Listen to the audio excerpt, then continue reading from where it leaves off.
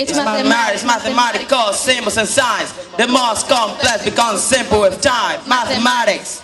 See what you can find when you start to look forward with a disciplined mind. Mathematics.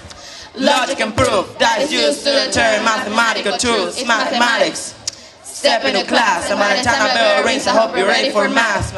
In a right triangle, given two sides, use the Pythagorean theorem you can find unknown values. So you have three. Label all your sides, you got A, B, or C. Looking for the C, this is where you find me. On that side, right across from the 90 degrees, that angle with the little square, shaped like an L for the legs that are there. If we call the legs, what do we call the third side? It's a hypotenuse, say if you heard right, hypotenuse. Longer than the other two, so to find the missing side, this is what you're gonna do. Set up the equation, see it's on its own.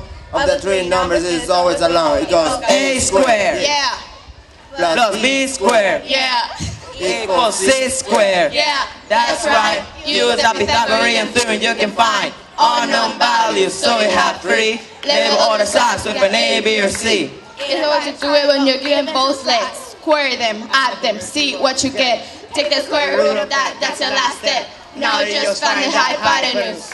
It's a little different when one leg is missing. Set up the equation, everything in its position. Square the hypotenuse, same for the leg. So try the small number for the bigger one to get. Down to the last step, take the square. So I'm pretty sure that you know what to do.